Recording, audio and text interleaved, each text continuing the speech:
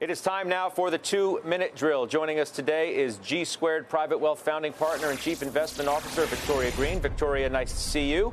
You are officially on the clock, and let's talk about some of your picks. IBM is a very interesting one, considering the one we're going to talk about next. Why IBM? Well, I gave you two hot stocks and a sleeper. I like IBM. It's a turnaround story. It's fairly valued. It's 14.5 times PE, 5% dividend yield, and it is a turnaround story. They got Kyndryl spun off, their legacy services. They built this new company really around the Red Hat acquisition and the hybrid cloud and AI. Both of those areas, I think, are high growth areas. Look, it prints out cash, it's paying you a dividend to wait, and it's not overly valued. For somebody looking for a tech foothold but doesn't really want to be growthy or crazy valuations, I think it's a great place to be right now. Okay, old tech trying to be new again, so to speak, right? Trying to be one of the cool kids like NVIDIA, which is one of your picks.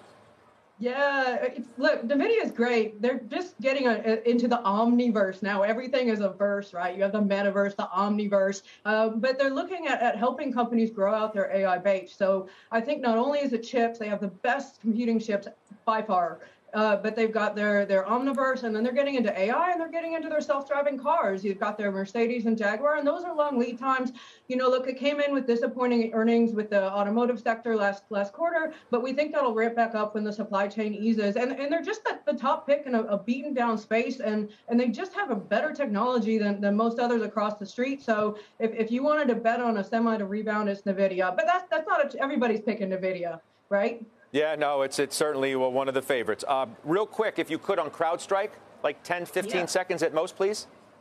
Look, it's a proprietary threat assessment graph. It's AI-driven, cloud-based. It's killing off the dinosaurs. It's coming for everyone. It's in a great security sector. I know the multiple's crazy, but I think it's a wonderful long-term growth stock.